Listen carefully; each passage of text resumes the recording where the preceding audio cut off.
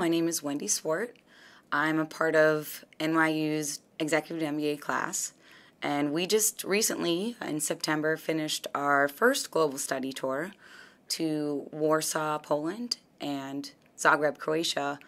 We were able to visit with executives of corporations, financial institutions, government bodies, and other experts in both those capital cities.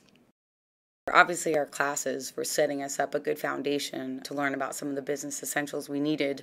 So we went extensively into Poland and Croatia's, the macroeconomics and the financial institutions and some of their foreign investment and trade. So we were familiar with the countries before we got there. I feel with all the crisis in the EU right now, Croatia is actually about to enter the EU, and Poland is considering going to the euro, and that stuff just made it very timely to hear from those leaders of those countries.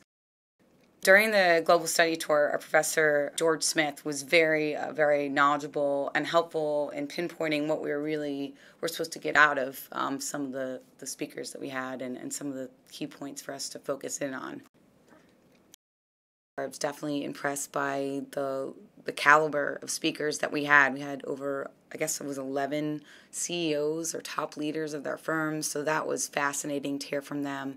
Also, top government officials like the State Secretary for Investments in Croatia. One of the most noteworthy speakers was the European Bank for Reconstruction and Development speaker in Croatia. She, again, was very frank.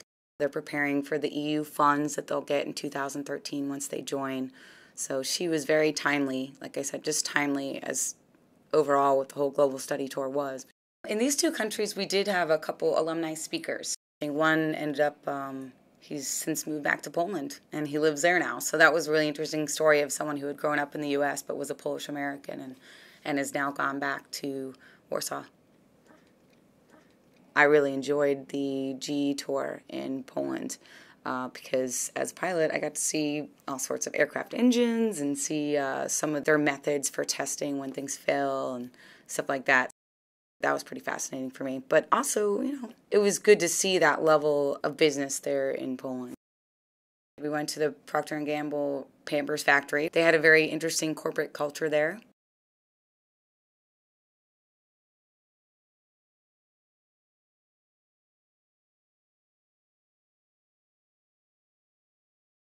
We went to the brewery in Karlovacka, and it was kind of an old-fashioned brewery. It just seemed so small compared to the ones I've seen other places. To me, that was interesting because it just seemed so small scale. Yet they're, I guess, the second top producer of beer in Croatia. It was very interesting.